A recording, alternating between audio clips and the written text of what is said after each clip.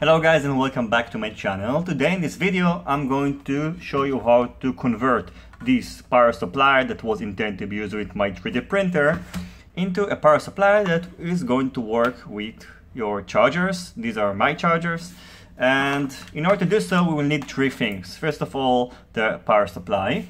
The working voltage of this power supply is either 110 or 220 volts, and the output is adjustable. I'm going to set it up on 12 volts. You're going to need this power plug, of course, depends where you're from. I'm going to use this one. This is the Israeli standard one. And you're going to need 5.5 on 2.1 millimeter plug. You can either use one that you have at home, or of course you can buy one. I'm going to put links in the description to all of these items. Before you start, make sure that the adapter fits your charger, otherwise you can buy a different one. Over here we have three colors. This one is the ground, and then we have live and neutral, and we are going to connect it over here to live, neutral and the ground. Now, because this is alternate current, it doesn't matter which these colors are going to be connected to. The only thing that matters is that the ground is going to be connected to the ground. So let's start by exposing these wires. Now we need to release these screws and to connect the correct wires. So as we said earlier, the ground is going over here to the ground. Now that we're done, I'm going to connect it to a power source, and then I'm going to check that the voltage is 12 voltage as we expect.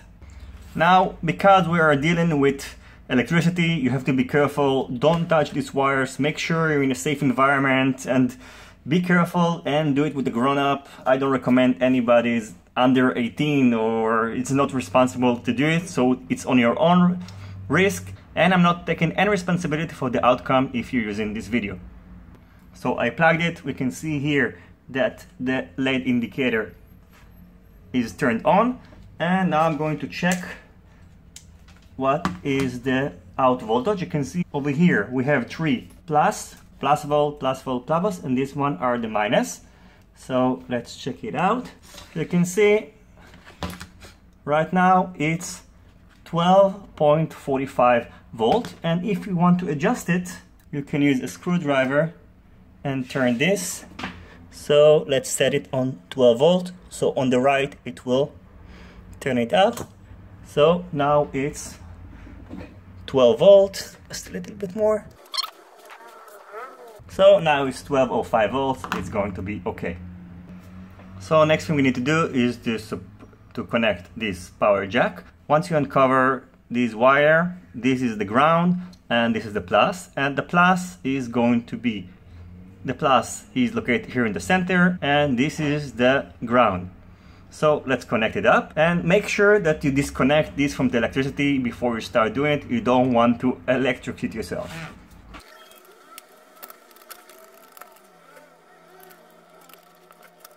Okay, so I've connected everything up, and we're going to check it again that inside is the plus and the outside is the minus. So let's plug it in.